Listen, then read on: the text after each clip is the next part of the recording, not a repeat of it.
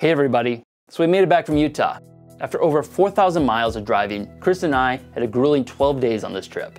That actually ended up encompassing filming in 4 different states, plus a quick stop in Wendover, Nevada to gamble our pocket change away.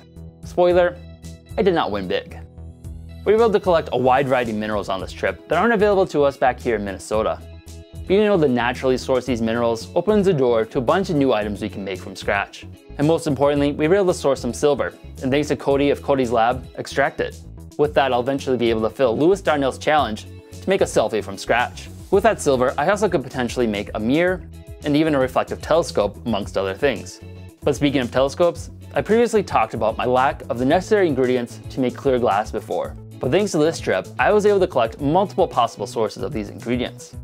With them, we shot a collaboration with Grant Thompson and Cody where we combine our collective knowledge to make one last grand attempt at hopefully finally making clear glass. The video collaboration should be coming out in the next week or so be on the lookout for that. This trip was an amazing experience, and I got to see the wide variety of landscape Western America can provide. So intense with our schedule though, the live Q&A and travel vlog I promised before the trip never ended up being possible. In fact, I spent most of our driving time editing the year-old sandwich video that ended up coming out a week later than I had planned. Getting to meet both Grant and Cody was also a fascinating experience, as it's the first time I've been able to meet other major YouTubers in person and get a peek at their own production styles.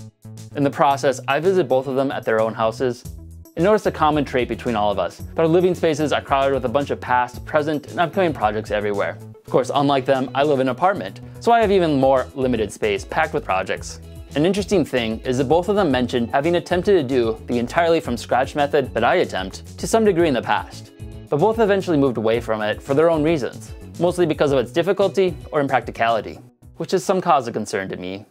The format of this channel and the level of quality that I don't want to compromise are things that are obviously not always ideally suited for the YouTube medium, especially with the direction YouTube has been taking lately. If you're able to run a channel with just 1 or 2 people filming it in your house with a quick turnaround and low production quality, you can potentially make a lot of money off of YouTube.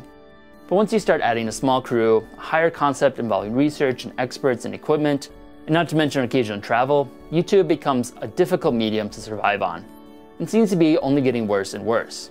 I pursue this project as primarily a passion project because I truly want to learn about everything I cover, as every project greatly expands my understanding of the world, and I hope by sharing that with my audience, I can likewise expand theirs. However, this series is extremely time-consuming, with basically no financial gain to me. When money comes into the project, I try to reinvest it to elevate our content, raise it to the next level. This trip to Utah was a bit of a stretch, and puts us tight on money. I'm hoping everyone will enjoy the multiple upcoming series this trip allows for us, and if you are, I hope you consider supporting us on Patreon. Where things are now, YouTube might not end up being the best fit for us, and we may be forced to pivot next year to a different medium.